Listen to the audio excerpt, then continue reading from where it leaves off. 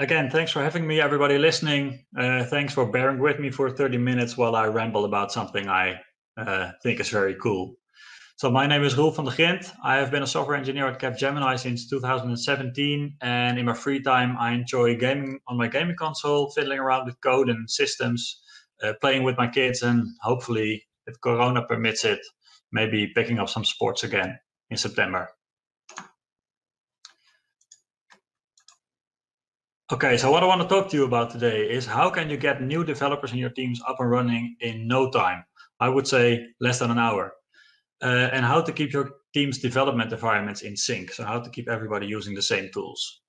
We'll check out a couple of subjects. That's what Visual Studio Code can do for us out of the box to help us use the same tool set. How container technology can help us get up and running really fast. How we can combine those two to create one little package and just give it out to our developers so they can start working.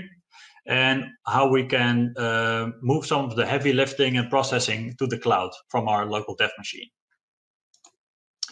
So my question for you is, have you ever spent more than a day setting up your dev machine for a new project? Have you ever spent time reconfiguring your machine when switching between code bases or projects?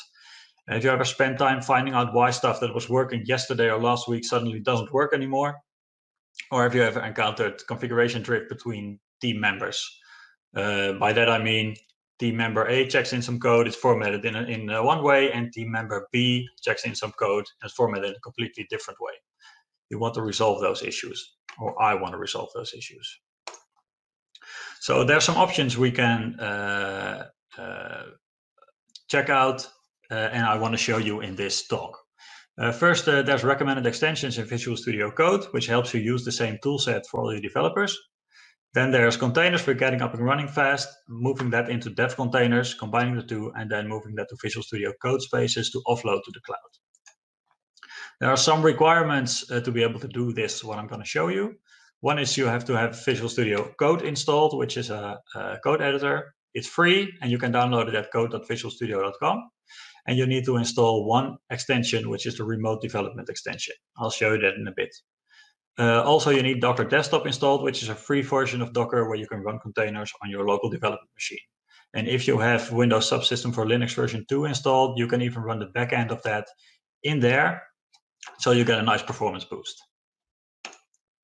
Now, I've created a simple little demo application to show you that it actually works, which is an ASP.NET Core Web API backend with an Angular front end, and that retrieves some data from a MongoDB database and caches it in a Redis cache.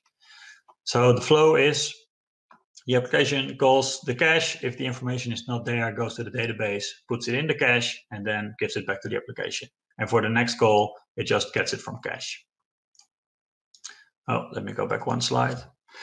So first off, let's look at recommended extensions in Visual Studio Code. First off, let me show you the one extension I have installed before this demo. So I installed the remote development extension, which is really easy to find. You just go to your extensions tab in Visual Studio Code, and you say remote development. It will find it for you, and you can click the install button, which for me now is the uninstall button. Now going back to my installed extensions. Remote development extension is actually an extension pack which installs WSL remote, which means connecting to your Windows subsystem for Linux distributions. Container remoting, which means logging into a container and working there. And SSH remoting, which means remoting into anything that you can SSH into pretty much. Now, for the recommended extensions, when I open my first folder here,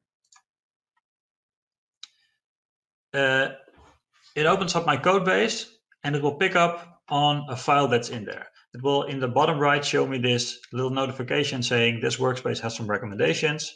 You can either immediately click install all, or you can just first check out the recommendations. And you move to the extensions tab and it shows you, well, for this code base, we recommend using these extensions. And you can install one of them, a couple of them, or click on the install all button and it will install all of them. So let me do that. It will install them. and they'll start popping in here. So we have a Docker extension right here, the to-do tree extension, and a couple of extensions which work in the background, so you don't see any icons for those. The downside to this is who says any developer is either going to see the notification or click any of the install buttons. So this does not guarantee everybody's using the same workspace. So in the dev container demo, we'll see how we can do this better. But first, let's check out containers for the dependencies of the application. So I'll move to my containers demo. And I'll switch back to my presentation for a second. So since my demo application is using a Redis cache and a MongoDB server, those need to be running somewhere for me to be able to develop against it. And we want them to be running locally so we can just pick up our laptop, even if we don't have an internet connection, start everything up and start coding. The thing is, if you have another application on your machine which uses SQL Server and another application which uses another database server, within no time you'll have your machine filled up with all kinds of servers which are probably running all the time, and you want to prevent that. So what we can do using containers is we can use prepackaged containers provided by, for example, the Redis team, to start instances of those services for us and stop them very easily. So what I've done is I've installed the Docker extension in my Visual Studio Code, and it shows me everything that's running on my machine. Now, at this point, there's no containers running, but you can see there are images on my machine. So I already have downloaded these images, which are like the blueprints for containers to be started from. It's like a class versus an object in object-oriented programming.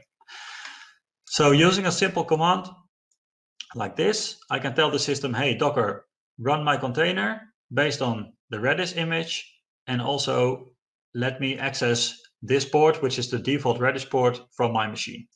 So I can run this command, and we'll see it happen. And then here in my containers tab, you can see there's now a Redis machine running. Now, first off, I'll start to prove to you that it's actually my application running here. I will start my application by doing run start without debugging. And let's wait for that a second. And we'll see that it won't work because now the database is not running yet. So let me drag it over here. Oh, let me take just this tab. There we go. We'll wait for my application to start. It will call into Redis, which it will be able to connect to now, but there won't be any data there. So it connect to MongoDB, and that's not there, so it will fail. Now first let my application start up, which takes a couple of seconds. And hopefully it doesn't break.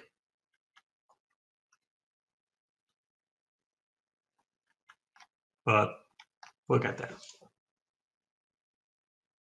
Now, in the meantime, I can show you that the image I'm using, the Redis and the MongoDB image, I got those from Docker Hub. So that's hub.docker.com. It's like the NuGet repository, but this is for Docker images. If I type in MongoDB in the search bar, you'll find the official image for MongoDB. And if I click on that, it will give me information about the image, how I can get it locally, all kinds of information about the versions, and also usually some commands to get started with it. So I use those and I changed them up a little bit for this demo. Now my application is running now. So this is just one of the templates provided by ASP.NET Core for me. And I've added one view here, which tries to get some data from the server and show it here. Now at this point it fails because the server is not running yet. So if I switch back to my editor and I run the second command here, go to my terminal and run this command. MongoDB container spins up as well. Here it is. And if I go back to my browser, we can see, oh, I was fast enough. So the data is already there.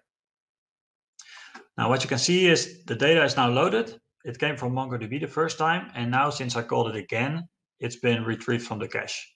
And if I empty the cache and reload again, you can see it's now coming from the database, indicated by the loaded from cache flag. Reload again, now it's coming from Redis.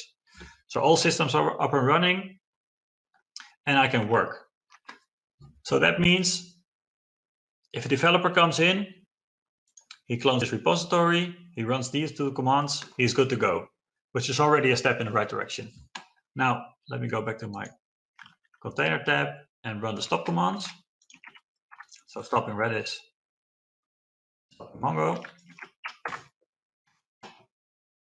My system's clean again. There's no resources being used by these servers. And then the next time you want to work on this code base, you run the commands again. This is a way to go, and it's actually doable, but imagine a system which has 10 systems it needs to talk to. That would mean a whole lot of terminal commands to run in the morning. And who's to say you don't make any mistakes there? So there's a better way to do this. And that's Docker Compose. So I'll show you that. Switch my editor. Here we go. So the difference here is that when we check the commands I just had in my text file, there's only two commands now. There's an up command and there's a down command.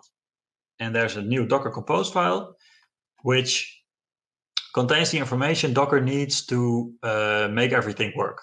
So in this case, I'm saying I want a Mongo service based on the Mongo image, and I want to expose this port to my local machine. And for Redis, I want a Redis image, and I want to expose this port. So it's pretty much the same information as before, just in a different way. The big up for this is that this is all under source control, so it can be peer reviewed and it can go through pull request reviews and stuff like that. So using the commands, your developer comes in the morning, he has this repository cloned, he has Docker installed, and he runs one command. Let me switch to my Docker tab right here. Say up, thinks about it a little bit, and here's two containers running. And now my application can do its thing again. Imagine if this were 10 services we needed. It's very much easier to maintain this file than to keep running all kinds of terminal commands. Because it doesn't matter how many services you need here, it's always just the up and the down command. So let me use the down command to spin it all down again. And once it's done, everything is gone. There we go. No containers left. No resources being used. So this is actually something you could tell your developers to do, right? Open up a repository, run this command, everything is up, do your work, and once you're done, close the repository and run this command to bring everything back down. Okay. So now let's try to put those things together. So I'll move to my next demo, for which I'll open another window. It'll come up in a second. And before I do that, I should do one thing. Close this window. I should uninstall the extensions that were recommended before. Let me go to my recommended extensions and just install these, uninstall these. So uninstall everything. There we go. And I can close this window and open up the other one. So now we should be back in the situation where we only have the remote extensions installed and nothing is in our local machine. Now, here we go. We're now going to check out dev containers. So first, let me move back to the slides and show you one thing. Normally, what you would do when you use a container is you would package up your build artifacts from your applications. So build artifacts from .NET Core, the results of .NET Publish, the JavaScript files and the HTML files and the CSS files for your Angular application. Combine them with the .NET Core runtime in this case, put it all in a package, which becomes a Docker image, and you can then give that to run on your local machine, run on Azure container instances, run on a Kubernetes cluster, wherever you want to run the container. But now we're going to do something a little bit different. We're going to package up the SDK itself. We're going to package up Node.js for our Angular development. And then using Visual Studio Code, we can also package up the extensions. So that gives us one complete development environment in a Docker container. I'll show you how this is set up. So first off, you'll notice there's no longer an extensions.json file here. Oh, I didn't show that before. That's fine. Let's just move on to the dev container. So this consists of a Docker file, which is the file based on which Docker will create an image for you. This one starts with a .NET Core SDK image, and you can select a specific version of that.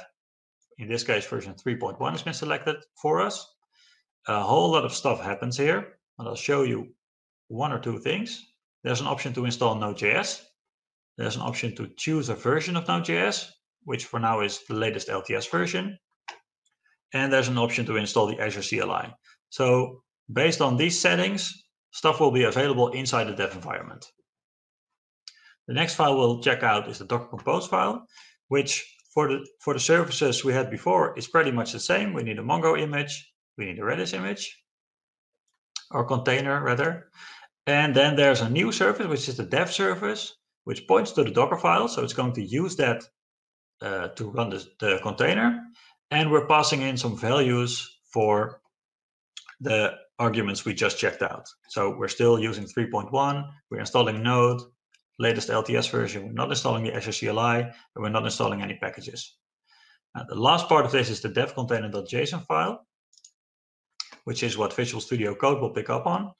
That points to the Docker Compose file, so that is linking it all together. It points to the service the Visual Studio Code editor needs to log into once the containers are up and running. This dev key maps to the dev service right here. And it indicates where in the container the code will be, in this case, /workspace. Now also, the list of extensions is put in the dev container.json file, which means the system now knows about what it needs when developing in this code base. And since this is all next to the code, it knows that this belongs to this code base. The last thing we have to do is forward some ports, because like before, we had to forward the ports for the Redis port and the MongoDB port. In this case, we have to forward the ports that .NET will host the application on. So that's ports 5000 for HTTP and 5001 for HTTPS.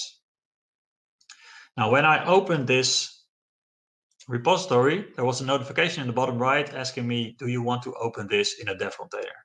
And I ignored that one, so I could show you this. So when I open the command palette with F1, and because I have the remote containers extension installed, I can now use some options from remote containers. So there's three of them. One is open a folder in a container. I'll show you that next. One is add development container configuration files, which means scaffold out these files. So if I click this, it will ask me, okay, what kind of project are you working on? And if I say .NET Core, I will get files really similar to what's here right now. And rebuild and reopen container does first rebuilds the container image that you have to do when you change the dev container JSON file or the Docker file, and then it opens the container, and the same process that will happen here will start to work. And what it does is when you open a folder in a container, and I'll click it so it can start doing its work. First, it will check if based on this dev container JSON file and this Docker file, it has an image that it can start up. If it doesn't, it builds the image, and then it starts the container. And when the container is running, Visual Studio Code logs into the container and gives you access. Well, I've already pre-built this image, so the building of this image takes like maybe 3 minutes or something like that, and then it's ready. And once it's there, Docker can just start up a new container from that image. So that's what it's doing right now. You're seeing stuff in the bottom right corner, starting with the dev container, installing extensions, which is important. And then in a couple of seconds, we'll have it up and running. Now check the left bar where the extensions are not yet there. And now when we log into the container, my Docker extension pops in, my to-do tree extension pops in, and we check the extensions right here. We have our list of locally installed extensions, which is still the remote stuff, which was there before. And then let's click this one away. In our dev container, we have C#, Docker, Prettier, and all the stuff that was in the list. If we check our Docker extension here, we can see that it has already started everything it needs to be able to develop. So this is the container we're logged into right now. And then there's the database and the cache. So if I start this application up, we're going to run without debugging. And we'll wait for this. It will just work. So this is really powerful because now you can just give your developer these 3 tools. So you need Docker Desktop, you need Visual Studio Code, and you need that one plugin, and you tell them, clone this repository, open it up, and when it asks you, do you want to open this in a container, you just click yes, and everything starts working for you. You have all your dependencies met and all your resources running. Now it's starting up. So I'll close the previous one down. And if it doesn't take too long, let me slide this down a bit. Ah, there we go. So it's loading. Here's the application. Go to the card view again. We see the data from the database. We see it's not coming from the cache. When we reload, it is coming from cache. So everything in the background is working as well. This is in public preview at this point. So there's one thing that's not working yet, and that's if you stop and close your remote connection, the 3 containers that are running right now are not shut down yet. And that's what you want, because otherwise everything is still running in the background, even when you're not working on your code base. But this will be fixed soon. Now, there's one more thing you might wonder, and that's, well, this Docker file asks you which version of Node do you want. And in this case, it says the latest LTS. And this image is being built on your local machine. So what happens if developer A, who started a month ago, built the image at that point? He has some version of Node.js, some LTS version installed, and then developer B comes in tomorrow, runs the same process, but there is a new LTS version of Node.js in the meantime. So his image has another version. That's drift for you already. So how can you fix that? Well, you can actually move the building of the container image out of this repository. And let me close this one down and open up the next one.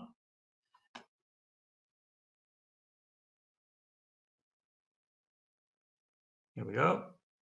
And then I'll show you the last one, which is this one. So what I did here is just like the MongoDB image and the, retry that, and the Redis image, I put the dev container image up on Docker Hub. I can show you that right here. I'll go to my profile. And here we can see the image. So I've pushed it up there. And now it's available, since this is public, this is available for everyone to use. So in my repository, there's no longer a Docker file. There's just a dev container JSON and a Docker compose file. And all of the build information is gone here, and it just points to an image. So that means when somebody starts this dev machine or this dev environment, it will just take this image and go with it. Now, there is ways to specify specific versions of this. For now, it just takes the latest version always. I'm not going to start this one up right now because it will do the same thing as the last demo. Okay, so your extensions are in the dev container. Your external dependencies like services and stuff you need to talk to are in the dev container. You can your image is somewhere in a public repository, for example, Docker Hub. So you can now tell your developer, install the 3 things, open the repository, click open in dev container. Docker will download the images if they're not on his machine yet, and then he will just start and he will be able to go to work. So to me, that sounds like a really big win in terms of time, because installing those 3 things, Docker for desktop, Visual Studio, and 1 extension, should take you less than an hour. So there you go, you're working. Now, there's one more step. We are always working on these beefy developer laptops with lots of processing power. And the question is, do we really need to? Well, maybe in the future we don't, because Microsoft has now opened up Visual Studio Code spaces for public preview. This is combined with Visual Studio Code and coming to Visual Studio 2019 as well. And here we can see I've already spun up a dev container in code spaces from the same image I used before. So if I open this, it will spin up my environment. I made sure it was already running, so this is nice and fast. Normally it could take like a minute or something like that. It will log in there. This will give me a Visual Studio Code in the browser. It will give me all my extensions, including the GitHub extension and the LiveShare extension, which are provided by the Codespaces system. It will give me access to my code. It will give me access to my containers now running in a little cluster in the cloud. And it will let me start my application. And then behind the scenes, Microsoft is doing all kinds of port forwarding and networking magic to make sure I can just connect to it through my browser. So let's see that. Here we are in the application. We can go to the cars view. Since I did that before, it's already in cache, so empty the cache, reload. This is coming from the database. And if I reload again, it's coming from the cache again. So now you can imagine some developer coming onto the project and you're just giving him a code space and saying, go, do your thing. That's actually pretty awesome. Now, to create these is very simple. First, you have to create a code space plan because they have to know where to bill you because it isn't free. So create a plan, choose a subscription, and choose a location, and you're set to go. There's some advanced options here, like choosing a resource group, giving it another name, and choosing a default instance type, which I will show you now. I already have a plan, so I won't create one. If I choose to create a code space, it will ask me for a name, it will ask me for a Git repository, and it will ask me for what kind of machine do I want. And I can change this after the fact. So it's even a simple system, like a medium system, or a really beefy system, and these are priced accordingly. Then it will ask me, how long do you want me to wait before I shut down automatically? That means if you set it to 5 minutes and I don't do anything for 5 minutes, it spins down all the containers and I'm not paying anymore. So it's like a pay by the 5 minute system. And it even lets me have a separate repository of dot files. So that would be, for example, editor config files or pretty.rc files. And it can load those from a remote repository into my system and make those active as well. This is not a difficult thing to do because if I go to my GitHub page, is where I host the code I'm showing you right now. So if I go to one of these branches, all I have to do is copy this URL, paste it in here, give it a name, cool stuff, and click create. And then what happens is Visual Studio Code starts up again, the browser version, and it will now build the images, start the containers, and I'm ready to go. Now, the final thing I want to show you is that even using Visual Studio, your local version, using the remote extension, I can choose my code space targets, and this one's up and running, so I'll choose that one. I'll connect to it. And after a little bit of loading, I'll have the exact same experience as I had in the browser, but now I can just use Visual Studio proper. I'll have my extensions here. I'll have my access to the containers, which are running in the cloud right here. I can start the application, debug it. I can do everything I want. So now my own machine doesn't even have to do anything anymore. It's just a pass-through window or just a text editor, and every bit of processing is happening in the cloud. So that's an even more exciting proposition, I guess. So I'll close this connection. I'll move back to my slides. And let me go back a little bit here.